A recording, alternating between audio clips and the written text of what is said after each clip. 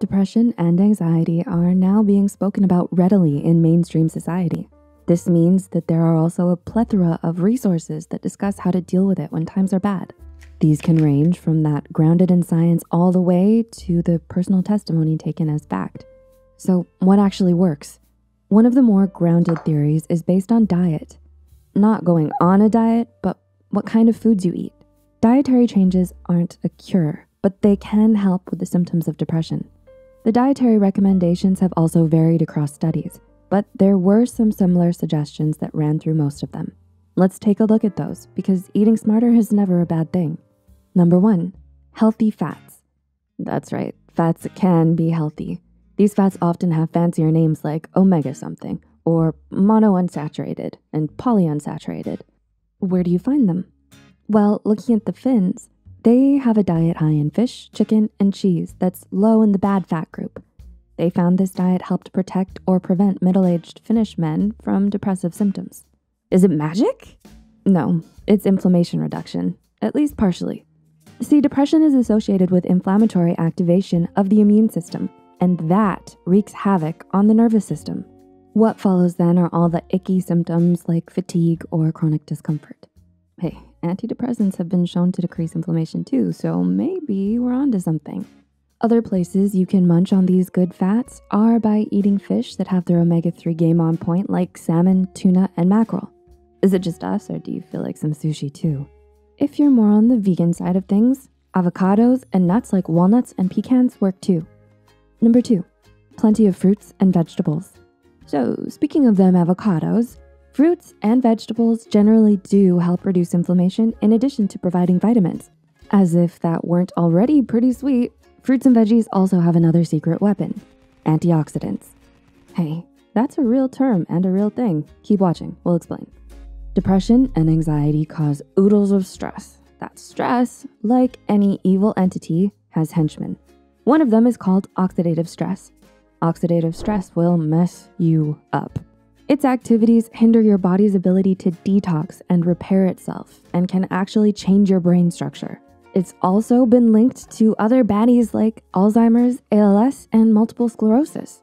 So here's where the fruit and veggie superheroes come in. That antioxidant weapon neutralizes the henchman's activities. The henchman causes an imbalance and the antioxidants restore the balance. Evil plan foiled. You can gear up on this with berries, leafy greens, beets, and bonus, dark chocolate. Yep, we said chocolate. Number 3, to be well, have some B12 and B9.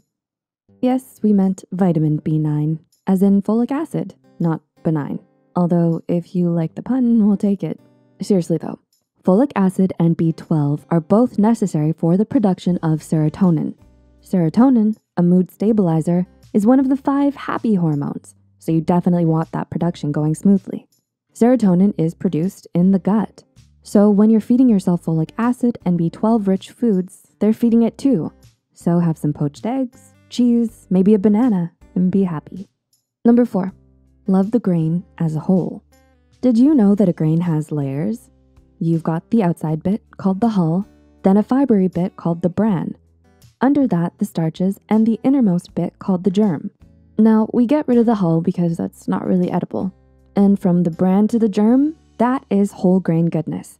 Much of the shiny, bright foods we can get in the stores like white bread only contain starches and germ. Hey, they got rid of the bran layer. That bran layer's got goods, like B vitamins and minerals. Well, the inclusion of the grain as a whole is a big part of diets like the Mediterranean and Alternative Healthy Eating Index diet, and has been shown to reduce the risk of depressive symptoms. The Mediterranean diet includes some of the previously mentioned helpful foods and consists of whole grains, vegetables, legumes, fruits, nuts, seeds, and spices.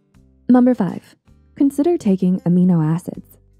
Amino acids might sound all sciencey, but not to worry, they're simple. So simple, in fact, they're building blocks. They're the building blocks that make proteins. We need them, yet our bodies don't produce them, so we have to eat them.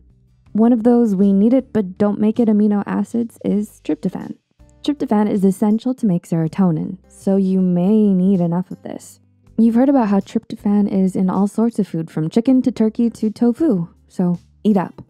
Foods like quinoa, eggs, and red meat contain all the amino acids, so take care of your gut and dig in. And number 6, go low sugar. Cutting back on sugar has become a popular trend nowadays, and for good reason. Taking in an overabundance of sugar not only limits collagen production, but can also impact your mental health. Unlike the helpers mentioned before, sugar increases inflammation, making depressive symptoms worse. Sugar is hard to avoid though, because it's sort of, well, everywhere. The good news is that it's not really sugar that you have to watch out for. It's the glycemic index you want to keep low. The glycemic index is a measure of how quickly a food makes blood sugar rise. The GI can even change depending on how a food is prepared, like a baked potato having a higher GI than a boiled one. A quick check on a food's glycemic index will help you on your journey of healthy eating. You are what you eat. We know this, and yet often forget that our bodies are not solo instruments, but a whole chorus, opera, and orchestra working together. It only makes sense that what we digest will have a domino effect on everything else. Have you heard of any of these tips before? Did we give you maybe some healthier alternative snacking ideas? Please remember that before implementing any drastic changes, have a chat with your doctor. We hope you enjoyed the video. Feel free to like and share, and see you next time.